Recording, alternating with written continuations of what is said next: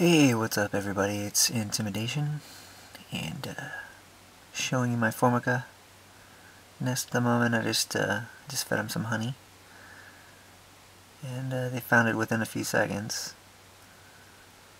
And 7 workers are partaking in the little droplet I gave them. And yeah, they really like their foraging area. Every time I look in here, there's probably about 3 minimum looking around in here. Things. Comes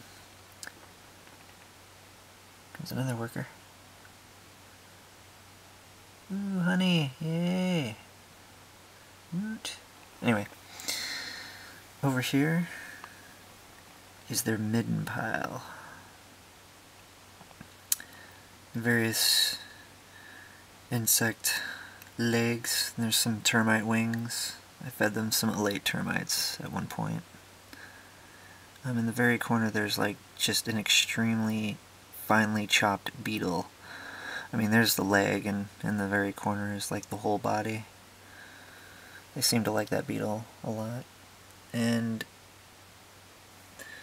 every so often they just drop off a random piece of insect part just anywhere in the foraging area, but they tend to use that corner.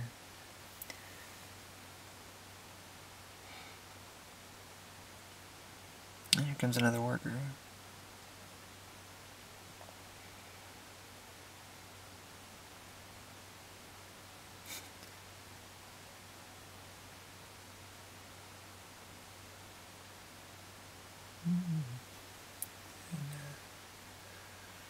Back at the nest.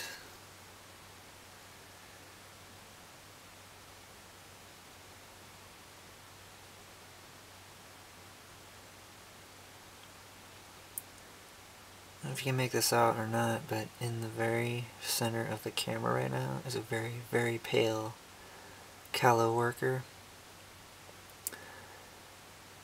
that just recently closed.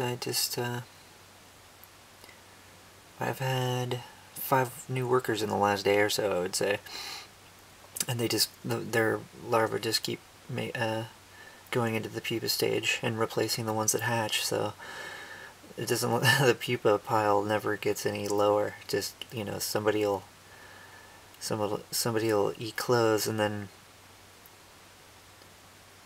a large larva will take the place of it, you know, change into a pupa. But I've got about 31 ants, 31 workers, not including the queen.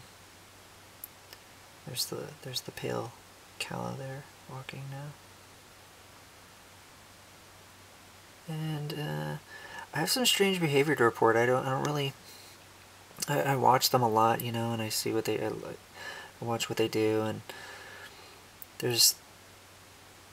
Yeah, I'll give you an example of what I've seen. Like, there's a worker in the foraging area, and she just hangs out up there.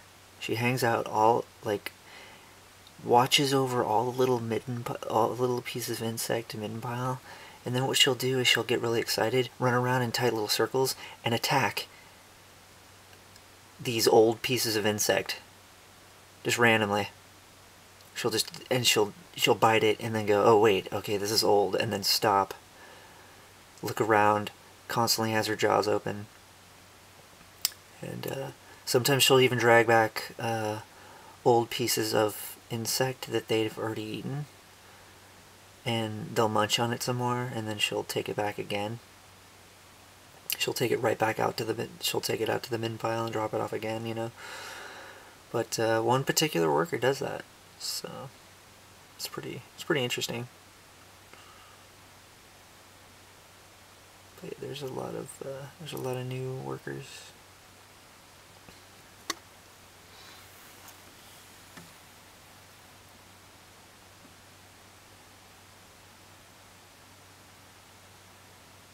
As you can see here, I just feed them straight honey. Since I have such a big foraging area, I'm not really worried about them drowning. I mean, if I had them in a test tube and I put this blob of honey in there, there's nowhere for them to really go other than into the honey. And there's more of a risk of drowning.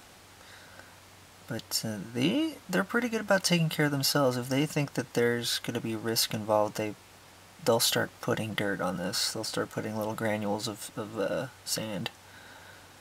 And they'll put it on there until the point where it's totally soaked into that little droplet of honey. And they'll actually drink from the saturated sand instead of just the straight honey. So, yeah, that's food for the adults.